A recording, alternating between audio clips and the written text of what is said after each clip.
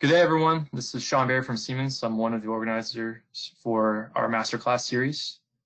To all those who have provided us feedback and have attended our previous sessions, just want to say a quick thank you. Anyhow, it's 12 o'clock. Let's get started.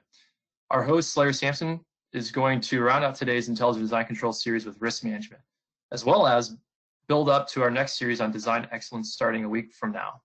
So without further ado, Larry, please introduce yourself to those who are new to our series and introduce the content. Sure. Good afternoon. Happy lunch to everyone. Thanks for showing up for Lunch with Larry. So a little bit about me. I'm a director of medical device business processes here at Siemens. My responsibility is really to help both external and internal folks understand how medical device people use our tools. And so I have a background in medical device, been in development for 25, 30 years, everything from clean sheet design to post-market surveillance. So I used to be a chief operating officer for a medical device firm here in Denver. So just to give you a sense of the background, and live in Denver, of course, wife and 3 kids. And so we're all social distancing like everyone else. No skiing this year. So looking forward to getting to the topic here and appreciate your attendance. So this screen has a QR code. So if you want to show your picture app to this QR code, it'll come up with a registration. And the registration's for our next series, which is Design Excellence. And we'll talk a little bit about the content of that, but essentially that's around design authoring. So we're going to talk about that as we move along, but got a few links here too. We've got a LinkedIn contact if you want to get a hold of me.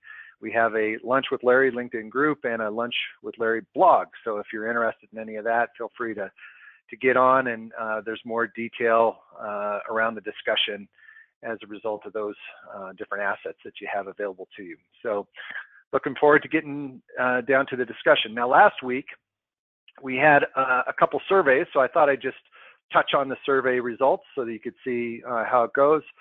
One of the really interesting things, I think, this is just the number of respondents, but if you're feeling like you're behind the ball here, well, you're not alone. So Word and requirements, test protocols, and Excel for traceability is by far the most common thing that we see in the field.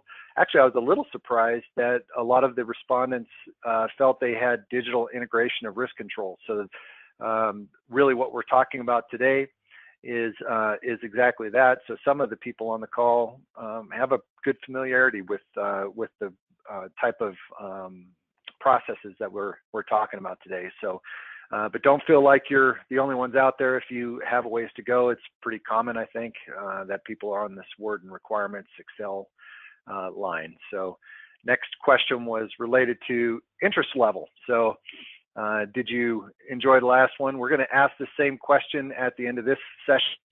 And so I had a respondent said they were bored. So apologies for that. We'll do our best to provide you with some content today. The last one was topics of interest. And so we had these in a Pareto format. So med device regulation was the #1 responding answer.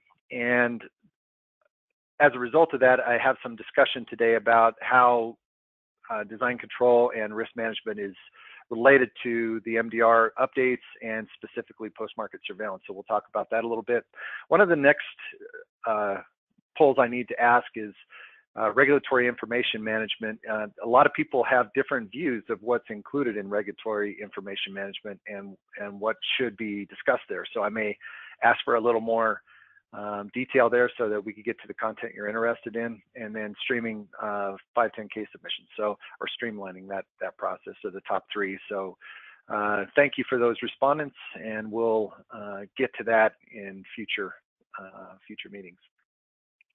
So let's go ahead and get to the topic. So the value we talked about this last time is really centered on 3 things. So we have productivity, or the lack of reuse. If we can reuse these artifacts, we should expect a dramatic improvement in productivity. Today we're going to talk about the risk management artifacts, and I'll mention as we go through how some of these artifacts could and should be reused. Speed, So visibility and data contextualization, this is a core subject for today, and I think you'll get that as we go. And of course, airproofing and building workflow into the process. So just a restatement of what our values are. Of course, when we get done with that, we would expect regulatory approvals, and our ability to hold devices in the field would improve. So those are really the topics we're trying to center the discussion around today. So as I said before, we have product requirements documents, and those product requirements documents are a pretty typical starting place. And the problem that we have with that, as we talked about in development of our design definition, the problem with that is the reuse is next to impossible. We have transcription errors, and ability to search and sort of build out data models as a result of these types of artifacts is really not possible. So the first step, and this is just to walk us into the risk management discussion, is to build out our design definition. And what we talked about before is design inputs hierarchically constructed, so user needs down to a variety of different product requirements and maybe design specifications. We want to do that hierarchical deconstruction so that we understand what our definition of good is. And of course, each of those, that flat view of the user needs and the product requirements in sort of deconstruction depth, those are all verified. The requirements are verified by test cases and validated. Test cases validate the user needs. And of course, we talked about how to link in and provide traceability to product sources.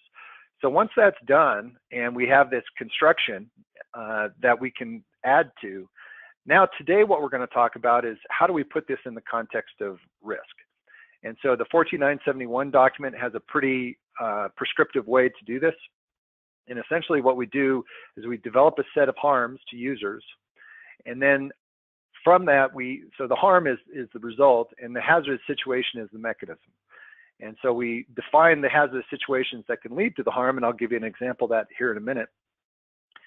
When we do that, then we have a pairing of a harm and a hazardous situation.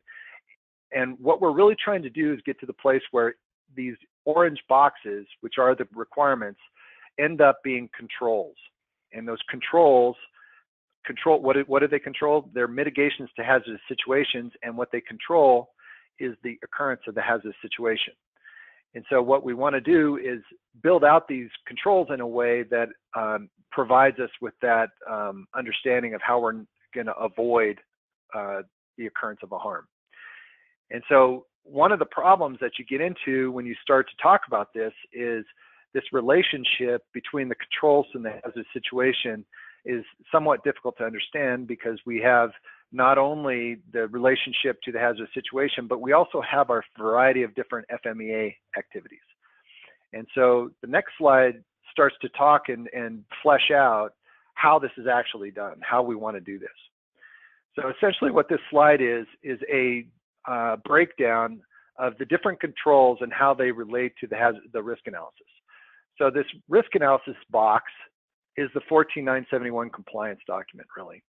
And so what we do is we have a harm and we have a hazardous situation that causes the harm. And then what we try to do is develop a set of controls that is a mitigation. Now, what you're going to notice here is that we're only using user needs as the mitigation to the hazardous situation. Now, one of the things when I talk about risk with people, and we've implemented risk in a great variety of different companies. So Medtronic, ISI, there's AbbVie, there's a lot of different companies that have adopted this. But I'll just say this right up front, I've never run into two divisions inside of a company, let alone two companies that do risk management the same. So there's a whole variety of different things that people do. When we're calculating our hazardous situation harm combination, the P1 to P2P calculation, some people do P1, P2P, some people just do the occurrence of the harm, which is the P, some people do causal chains, some people don't. So there's also different pick tables. Some people have 1 to 20 scales, 1 to 5 scales, 1 to 10 scales. So there's just a great variety of different things that companies do. And it's really because there's such a broad product set out there in the industry that there's things that are required for more complicated processes that aren't required for something that's simpler. And so you really want that flexibility in how to implement your system. So one of the key aspects of this whole discussion is this is a construction to show you capability of the system. It's not intended to say this is absolutely how you have to do it. And so I'll give you another example here. Sometimes people use design requirements as direct mitigations to hazard situations, not user needs. And so I'm going to suggest to you that this is a good way to do it, but it isn't required that you do it this way. And I think as we go through this, you'll understand why I think it's better to build it hierarchically than it is to sort of start in the middle. But just to be clear, as we go through this discussion, what I'm trying to do is show you a capability, not so much force you to do it in any particular way. Okay, so user needs then are mitigations to hazardous situations. And in a second here, I'm going to run you through an example.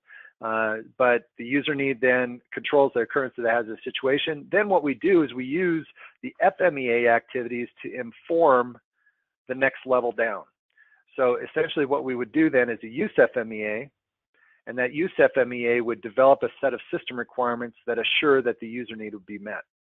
And so the example that I'm going to show as we go along here, maybe we have a harm that's infection, and we have a hazardous situation that the device provides or exposes the harmful bacteria to the patient. So the user need would then be that the device be sterile. And as we do our use FMEA, we would say, what is we're trying to understand here? Well, if that user need isn't met, then the user believes that the device is sterile and they get exposed. So what we're going to do is we're going to have a system requirement that's compliance with the 11135 document. And so at the systems level, then we're going to, and I might just do a little pen here. At the systems level, then what we're going to do is we're going to provide a system requirement that can be decomposed in such a way that assures that user need is met. So then at the systems FMEA level, right, we go to the design requirement, and now we start to break that down into what needs to be included in the design to assure that the system requirement is met. Same thing at the design FMEA level. Now we get down to design specifications. So we might be looking at, bag seals or bag materials like Tyvek. And what happens then is, as you can see, we have the design specification linked all the way back to the hazardous situation and harm. And so what we're going to get here is the ability to stamp each one of these controls with the maximum RPL that's associated with the harm and the hazardous situation combination that this leads to. And so what that does then is it allows us to tag each one of these design specifications that lead to a high harm hazardous situation combination as a characteristic related to safety or a critical to quality characteristic. So this tagging then becomes automatic based on what it progresses to. And of course, once we've established which characteristics are related to safety, those are then run through a process failure mode analysis, and we end up with our production controls. And the production controls then get built into the inspection plan and the product realization plan. And of course, our control plan are each one of these controls that are used in the deconstruction of the design. So this becomes, by definition, our control plan. So hopefully this is clear. What I'm trying to communicate is if we build this out hierarchically, what happens is we have an understanding from the top down, from a systematic perspective, how to control these hazardous situations so we don't miss anything. So now one of the problems you might run into is if you say, I have a design requirement that I'm going to mitigate a hazardous situation with, that might be something that's important, right, to do that mitigation of the hazardous situation. But if you don't look at it from a systems perspective, you may miss things. So as an example, I might have a sterile, let's say the bag seal is the design requirement I'm concerned with. And I say I'm going to mitigate the hazardous situation of infection with the bag seal. Well, what about all the other things that are related to system sterility? So if we don't take this as a system, if we don't look at it as a system, and we start mitigating things with design requirements, what ends up happening is we create gaps. And so that's really why I think it's important to build this mitigation strategy out hierarchically, so we end up with a a complete mitigation strategy that is, and what this ends up being is really the things that can happen. What's the word I'm looking for? The sequence of events that can happen that leads to the hazardous situation. And so it becomes a very complete plan. So I'm going to go ahead to the next step here and move on. Oh dear. I'm going to erase all the drawings. So again, we have this construction that is our deconstruction and the risk analysis. And this is just a different view to kind of give you a better sense of it. So we have our risk analysis, that's the harm that has the situation with the user need mitigation. And then the use FMEA, what we have is a set of work items that develop use error per this, what is it, 62366, the usability standard. And so we're going to analyze our perception and cognition errors, get a failure mode and effect, and a root cause, which will then lead to system requirements. We do the same thing for the FMEA to the design requirements, same thing for the design FMEA to the design specifications. And then finally, this process failure mode analysis is the end of the line where we finish with process controls, and now we have everything in the process that allows us to mitigate the hazardous situation. And each, in the discussion as we go forward here, each one of these FMEAs is a different report. That's important because the different reports are filled out by different personas. Typically inside of companies, the use FMEA is done by a usability department. And for instance, design FMEA is done by the design department. And sometimes the design failure mode analysis are 3 different reports that are done by different disciplines. So mechanical might have a different format than electrical. So what these reports end up being are really user interfaces to fill out their portion of the data model. And once that's filled out, what you end up with then is a population of the data model that both people upstream can use and people downstream can use. So if you finish, for instance, your design failure mode analysis, now you've built out and completed your set of design requirements and design specifications.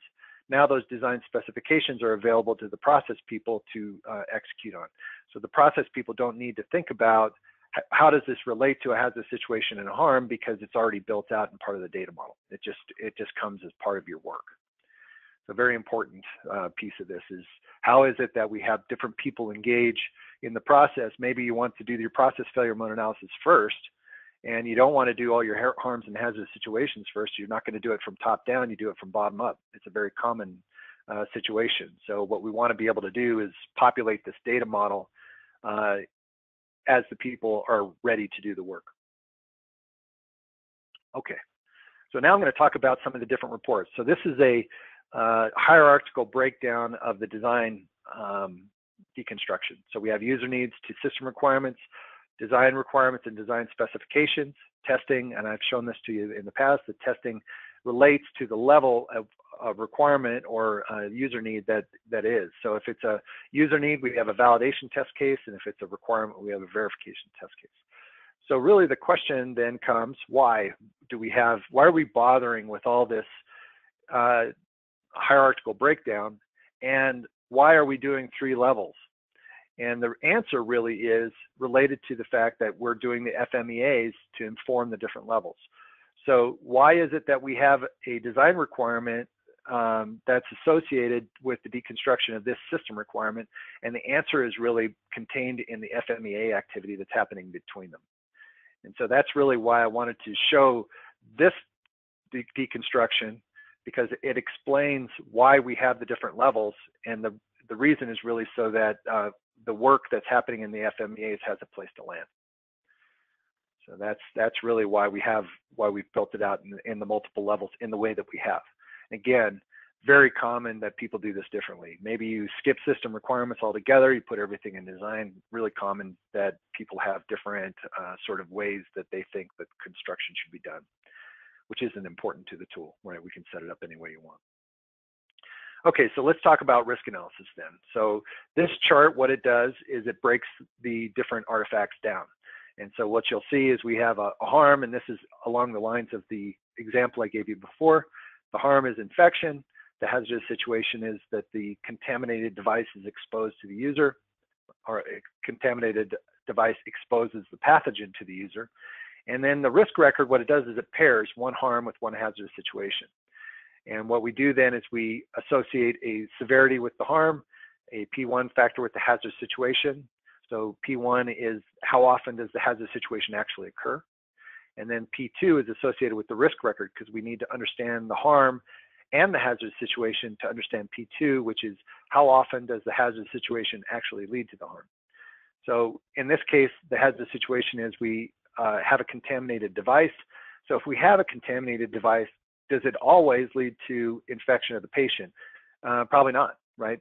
There depends on the type of bacteria, depends on whether the bacteria is in a place on the device that actually exposes the user or not. So you might have a 0.2% of the time it actually that this hazardous situation actually leads to that particular harm. And depending upon the harm, it's going to have a different occurrence. So this is one of the reasons we have to pair the risk record with the harm and a hazardous situation, because if the harm is different, the P2 factor is going to be different. And so then what we do is cross P2 with the severity of the harm, and that ends up with giving us an RPL, or a risk priority level. Some people call it a risk index, some people call it a risk number, but essentially how important is this pairing to the safety of the user? And of course, and by the way, this table continues on. We do the calculation in the table, and then we show the result, both pre and post mitigation, as part of this table. It's too big on this screen. I can't show it on the presentation. So the mitigation control, these are the user needs then that control the occurrence of the hazardous situation. And in this case, the disposable device will be sterile as our mitigation control. So I'm going to go ahead and bump to the next report, which is our use FMEA. Now you'll see that this RPL level, I pulled this from the previous report. So once we calculate what is the hazardous situation and harm, the maximum hazardous situation and harm that this user need is mitigating, then what we do is populate it into the FMEA activity. So now we know that we really got to be careful about this user need, because it leads to an A category risk. And what we can actually do then is use this severity in the calculation of the use error that's associated with this. So now we go through another FMEA activity. We establish a use error. We determine what the perception and the cognition errors are, what the effect of the failure is, and then a root cause of that failure. And now we end up with a system requirement that the device will be sterilized per this 11135 standard. So that's the progression. Now the next report is the systems, and it's populated with the system requirements, and now we end up with design requirements as a result of that. Now in our project, if I could show you that in the project, if we had time, what I would show you is we're actually developing these design requirements from a document that was shared into the project. So this is where reuse becomes really valuable, because if we have an understanding of what design requirements have to be included to provide us with compliance with this standard, then we can share that into the project, and all this work comes for free. So this is where reuse really starts to become important, because what I can do then at the beginning of a project is say, I want to be compliant with 11135. Here's the packaging standard. Here's the syringe standard, whatever. And as we share those documents down into the project, it automatically populates a portion of our risk management. So very important to the traceability. So the next one is really terminal sterility, and so we're populating with design requirements, going to design specifications. And finally, we end up with process failure mode analysis. And so as we build out the process failure mode analysis, what we do is we associate the bill of materials with each of the design specifications. So the design specifications are consumed in the bill of materials, and then we associate a process with that bill of materials, and then run through a set of process steps and the errors that can occur to create a problem with those process steps. And we end up with a root cause, and then finally process controls. And one of the really important aspects of this is these process controls then need to be instantiated in your manufacturing execution system. So now we have a full closed loop process. We understand completely all the mitigations that are required as part of the production processes. And not only that, but they've been built into inspections and into process controls that are built into your manufacturing execution, so you can't miss the bottom end of this, assuring that it's being handled as part of your production processes. All right, so I'm going to go ahead and move on. Now, what you can imagine is we have this set of controls, and what I like to say is the risk management is really a negative view of the design. So we're saying, how is it that this design can go poorly and create a problem for users? What are all the controls that need to be in place to avoid that from happening? Well, in addition to that, we have systems modeling, which takes the positive view. What is it that the device needs to do? How do we provide value to the customers?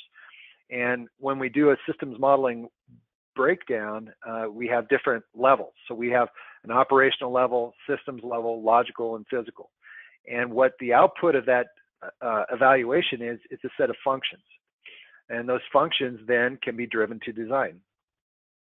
So essentially what we want to do then, get my thing set up, is use those functions for two purposes. The first one is to drive design. So we assign functions to disciplines so that they understand what it is exactly that they're supposed to be developing in the context of the overall systems architecture. And in addition to that, it provides the traceability from the functions to the design control. So now we understand from a positive function standpoint what we need, and then how that tracks into the flat view of the requirements and how they're tested. So each one of these requirements, of course, would have test cases associated with them and test execution, so that we'd have the evidence that we comply with that definition of good. So now what we're doing now is we're bridging between the negative view of the design and what it is exactly we want the design to do from a systems modeling perspective. So this is also very important. So I'm just going to touch now on, I'm going to push in my time limits here, but why is it that we're doing this? All this seems like kind of a pain to go to all this effort to build this out. Several reasons. One is MDR, post-market surveillance. We want to be able to handle our post-market surveillance requirements from an MDR perspective. We want to have our 14971 compliance, and so that's all required as part of doing our medical device development activities. And we want to contextualize and visualize the data. So when we do impact analysis of problems in the field, we want to be able to do that in the context of risk to the patients. How big a deal is this problem we've identified? And what that does is create a situation that we can respond quickly to issues that are happening in the field. And I'll just touch on this. This is really the new MDR requirement for doing post-market surveillance. It creates a system around post-market surveillance, kind of akin to the risk management 14971 compliance. And now we need to do this statistical analysis on all the incidents, not just serious incidents, but all the incidents. And so what we end up with then, I'm just going to build this out, is a system that has to look at all the inputs that are possible in the field. So edge devices, so Internet of Things, all the devices that are in the field, gathering that data, the production data, our QMS data, so complaint data, customer data from hospital systems, social media. We're going to grab all that data, aggregate it into a data lake, do analytics on it, and provide signals back into our requirements management solution. So very critical to the compliance of our PMS system is an ability to collate all this data, put it into one source, correlate it, join the data in a way that allows us to do analytics, and then provide those signals back into our risk management system. And if we go back to our deconstruction here of how we built this system out, now what's going to happen is this field data, so either user injury or device information on hazardous situations, user performance, what happens is these key now into the risk management system. So the occurrence of all this, then we start getting live data back from the field on what's actually happening to the devices in the field. We have system performance, design performance, KPI performance from production data, all the equipment performance at the production controls. So what this really does is get us to a point where we can actually key all this information in, have a contextual understanding of what's happening in the field automatically, right? So we can do the statistical analysis, create automatic alerts, and then we have a place to land it so we understand immediately what the implication is to users. It really speeds up the process. And so all this to get back to, so that's really risk management. I'll just stop there. this is what we're really trying to do, is create this contextual understanding. And so that really completes our design control discussion. We have the 3 sessions that we talked about. Design definition, you can see why it's so important for us to understand our definition of good, because that really drives all the risk management controls into place. Verification and validation is all about what is the evidence that we have to show that the design complies with our definition of good. Now, risk management provides that context. It ties it all together in a way that'll allow us to very quickly understand the implication of things that are happening in the field, and also prospectively, when we put the device into the field, what we think is going to happen as we introduce it to patients. I also wanted to just touch on what products we talked about here. I want to be direct in some ways. 95% of everything that we've talked about is really our Polarium product. That's 95% of the topics. We also talked a little bit about Systems Modeling Workbench, which is our SysML systems engineering model. We're going to talk about that in a couple sessions with Mark Sampson in our next series. And finally, just a light touching of PLM systems, because that's where we trace our requirements into the product. Now, we're going to have our new poll coming up as a result of this slide.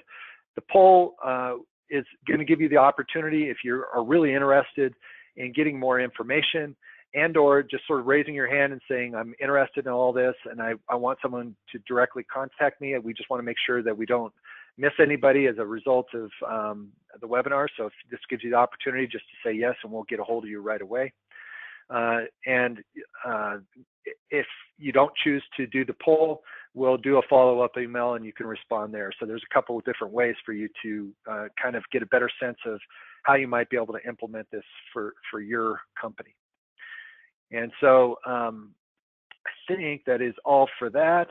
And now what we're going to do, for the future, Design Excellence is our next series. I'd be just thrilled if you would be interested in continuing on with Lunch with Larry.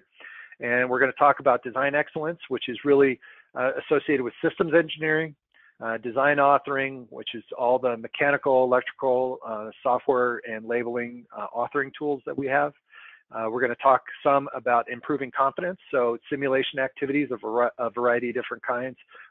Siemens has a terrific simulation portfolio that we really want to touch on, and complex data management and manipulation. And so how do we handle this data complexity in these complex devices? There's a lot of different complexities that are associated with that, and we want to sort of touch on all those. Just to be clear, the next session that we have is going to be a discussion about sort of what is design excellence, but we're going to put it in the context of a new project that we're starting. Very excited about that. It's the COVID open source ventilator project. And what we're going to be doing over the next couple months is building out a system, a cross-platform system that's going to show you how to develop design controls through design authoring of a variety of different disciplines, all the way to manufacturing execution and post-market surveillance. So this is our demo project that's going to go across the whole portfolio, and we're going to talk about that in the context of this next session, which is Design Excellence next week. And then the first session after that is going to be model-based systems engineering with Mark Sampson. So we're going to talk right at the front end about how to drive this new ventilator project with model-based systems engineering and how that works.